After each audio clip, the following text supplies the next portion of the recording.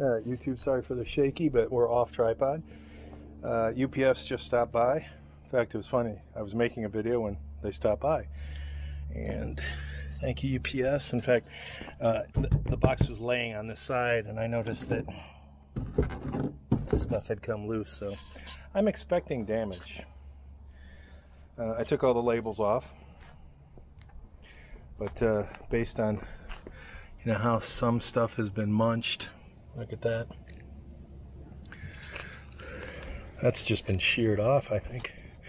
Maybe that's where the forklift stabbed it, who knows.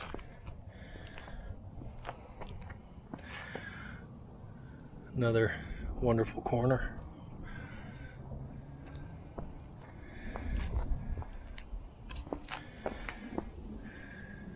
Another munch. So yeah, I'm kind of expecting some damage. Eyes wide open. All right, let me go get some toolings. All right, so I'll go around the top first.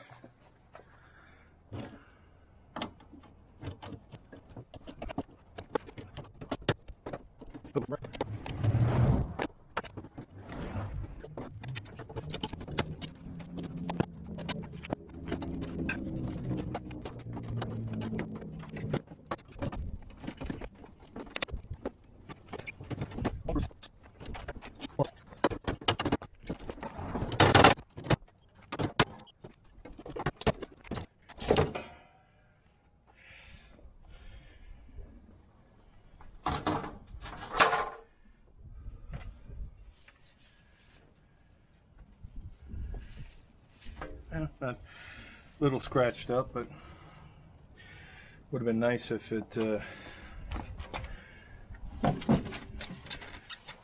don't know where that actually, oh, I'm gonna guess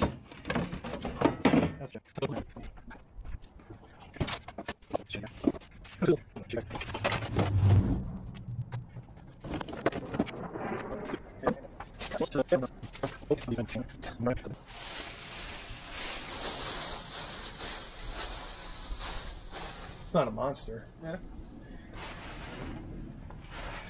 All right, I'm gonna cut the camera because getting the bolts shouldn't be difficult now that we can see them.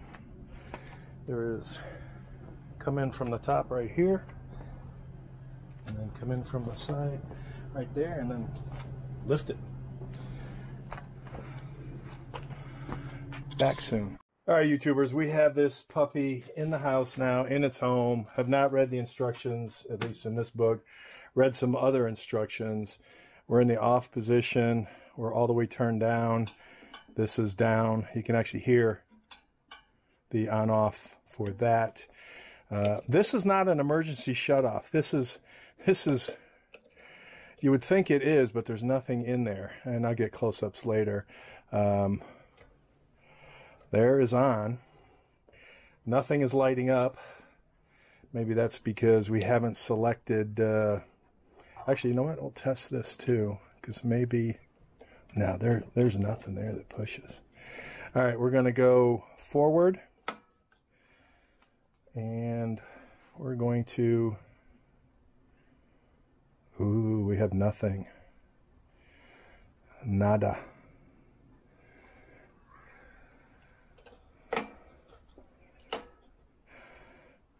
Maybe our ladies on the UPS truck were a little too brutal.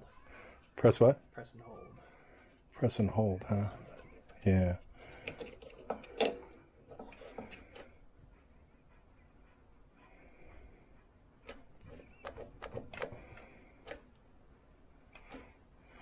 It's a good thing we didn't take the whole crate apart in case it has to go back.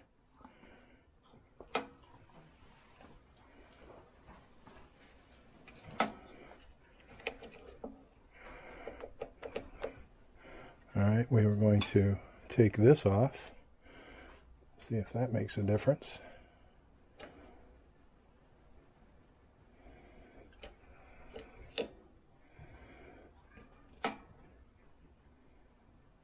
No. Maybe filming made all the difference. Should have turned it on before we filmed.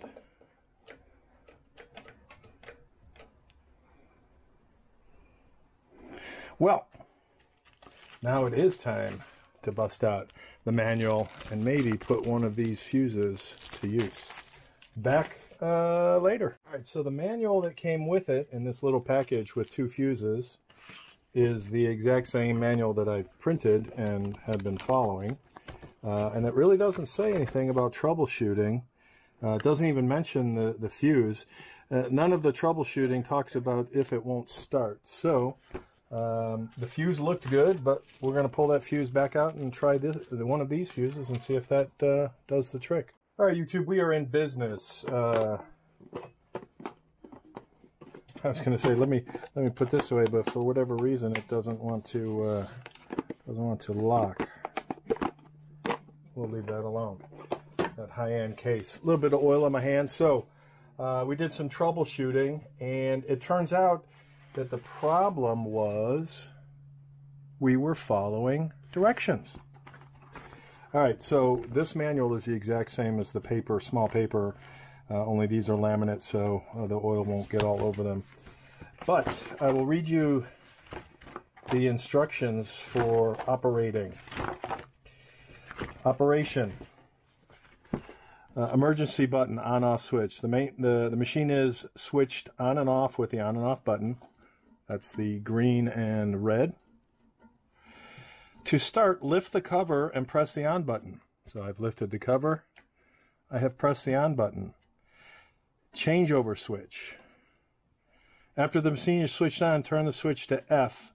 For counterclockwise spindle rotation forward, turn the switch to R.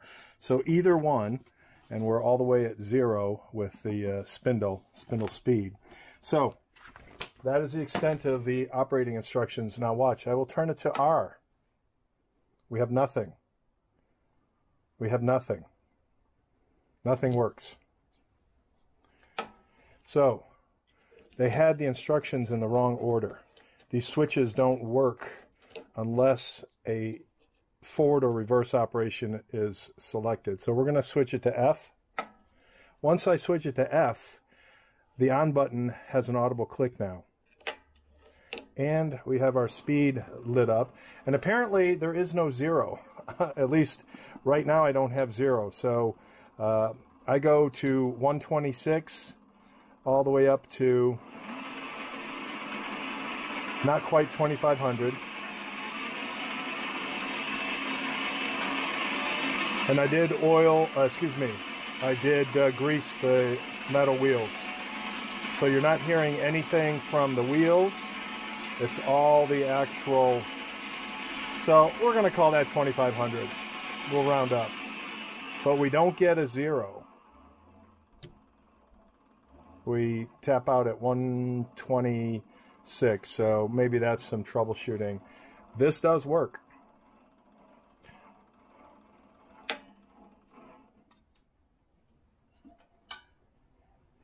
So that's the same as the emergency off and on. So I'd have to turn it back on again.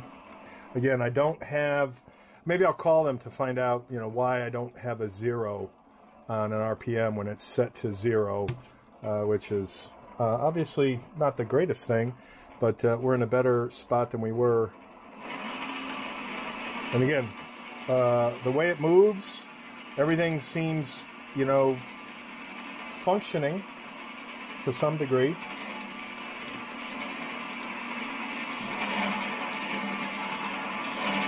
This is actually operating now. So things they're working.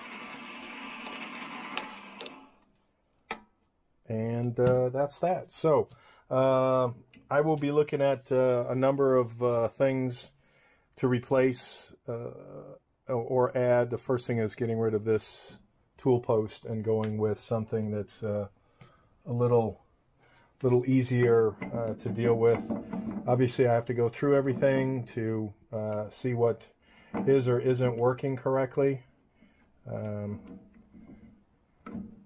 think not everything is what it seems. So it's there.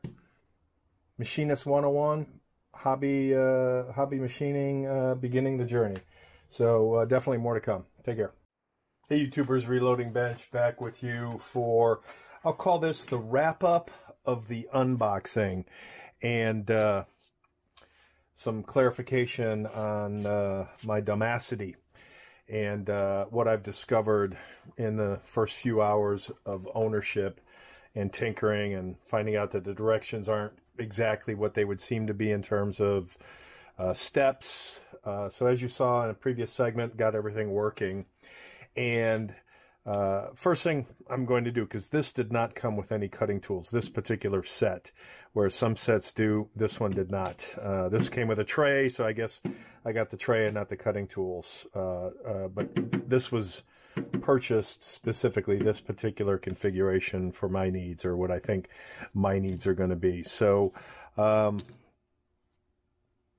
tool post, first thing to go. But what I wanted to say was I've watched a lot of other videos and stuff to watch out for and heads up and, you know, this and that. And I got to say, you know, even down to the littlest things like the screw holes. I mean, there was one video I watched where there was like multiple screw holes for where every panel was. The panels didn't line up. They were damaged. And, you know, there's little things. But all in all, this thing came really, really nice. And when I show you, I'll probably insert it right about here. I happened to be in the garage when I heard the UPS truck, because that sound is very distinguishable when they throw that back door up. And when I came out of the house and saw the two UPS folks, I could see that the wooden crate for this was actually on its side. The two wooden feet for the bottom of the crate were actually facing towards the UPS folk.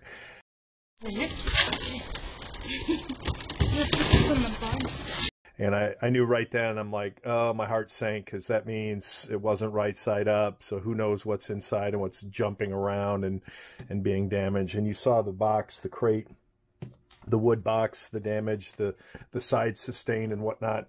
I think the worst damage was like one little scratch on this, and, you know, some minor paint stuff. And that's more because of where things happen to be setting in the box as it was transported, along with you know, the tailstock and such. So things were, you know, they were in the box and they moved around a little. Not trash, not crash, not you know, what I would call bad. But in looking at older videos and seeing what people complain about in terms of the slop with the slide, and I'm just not getting it. Now, obviously, there's play, whether depending on which screw it is or which gear it is, but the lead screw, everything is very, very smooth, all things considered. Even down to the tailstock, when the tailstock is locked in. You know, you know, I don't have any complaints. So, you know, I was telling my son, maybe I lucked out and I got a decent one. But here's where things take a turn for good. So because of the, you know, the RPM issue where, hey, when I turn it on, it immediately jumps or settles to like 126. And why doesn't it go to 0 like the number says? And then I think we saw all the way to the top. I think it's tops out at like 2480 something. So close enough to 2500. And quite honestly, I don't know that anyone would be turning anything at, you know, 120 RPMs. But for those who have ragged on Vevor support, I got to say, so I went on their website and I was going to open an inquiry in terms of, you know, why does my lathe not begin at 0 when it's all the way turned down to 0? And as I was starting to fill out the form, I noticed, oh, they have a chat, and it says 7x24. So I started a chat, and I got, I'll just say Carlos. So this is and what was really cool was, you know, after chatting with this guy, he had emailed me the entire chat transcript. I blacked out my email, but the point was, as soon as he said, yeah, what's your order number? I said, well, where do I get the order number? Because, you know, he gave me a format of an order number which did not match the Amazon. and he said, oh, if you ordered from Amazon, it goes through a different support channel, because I'm going to guess that Amazon sells significant numbers of these as opposed to maybe Vevor Direct. No, I'm just guessing. But we've informed our Amazon colleagues to contact and solve your problems. Our company has a special Amazon customer service department. They will take care of your problems. Our specialist team will contact you at this email, which is an email that I gave him, and they will send you an email in the next 24 hours. And I said, okay, thanks. And then like 5 minutes later, he emailed me the total transcript of our conversation. So I thought, that's, from a process point of view, that's kind of cool. And then I started poking around on my own, and the light bulb went bling, and I realized, wow, I'm a dumbass. And I say that because when I looked over the specs, the Amazon specs of what I bought, so this is the version of what I bought. I did not pay $7.29, so I had a coupon where it takes $40 off, so it was in the 600s. But continuously variable features spindle that can turn in both forward and reverse directions with a 150 to 2500 RPM continuously variable speed range. So this lathe is doing exactly what it's supposed to do.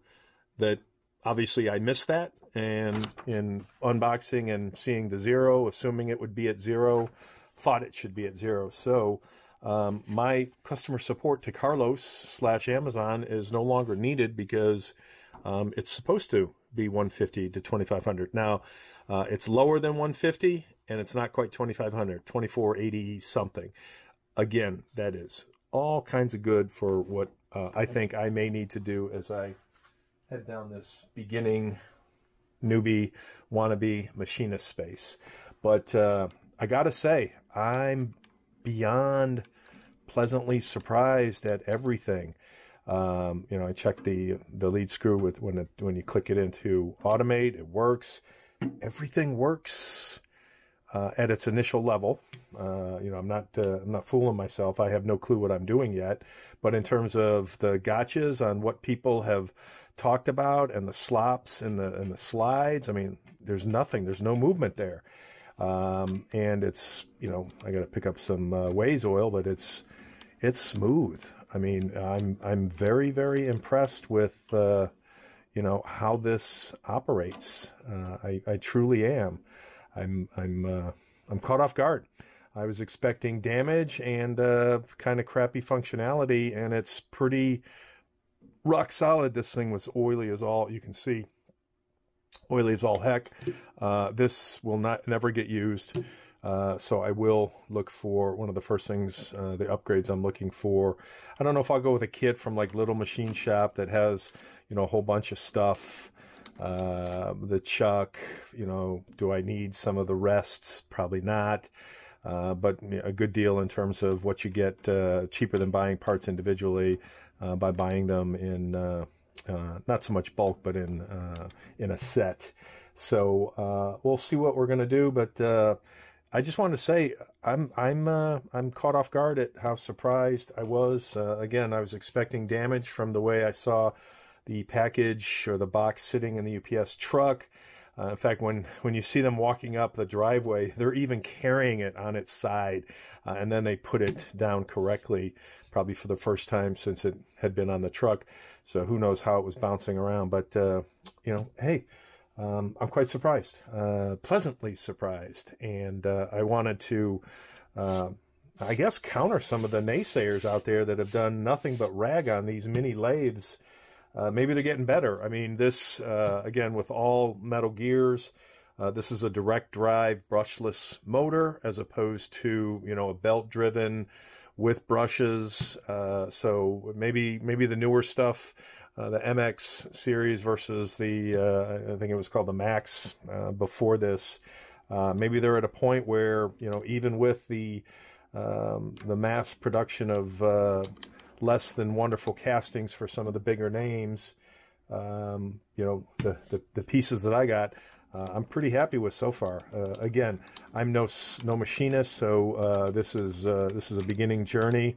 I'll call this the equivalent of instead of buying an Apex reloading press. This is a Lathe, and I have a lot of Lathe, and I like Lathe, so that's by no means a bash, but it's a starting point for learning. So really surprised. I think the first thing I'm going to do is bolt the lathe to the tray and then let it set on the mat, as opposed to bolting it all the way through the table, and we'll see how that works. We'll take it in steps, but yeah, really beyond pleasantly surprised. Everything works. The cutoff, you know, nothing was damaged in terms of, wow, it's, you know, super trashed and something needs to be replaced. It's doing what it says it was going to do and how it was advertised. So quite honestly, you know, can I say I couldn't be happier? You know, I don't want to say that's not possible, but I noticed even these have little little guards, plastic guards, to clear away any chips that, you know, push away like a snowplow, chips that might be in the way to get under the slide. So nice attention to detail.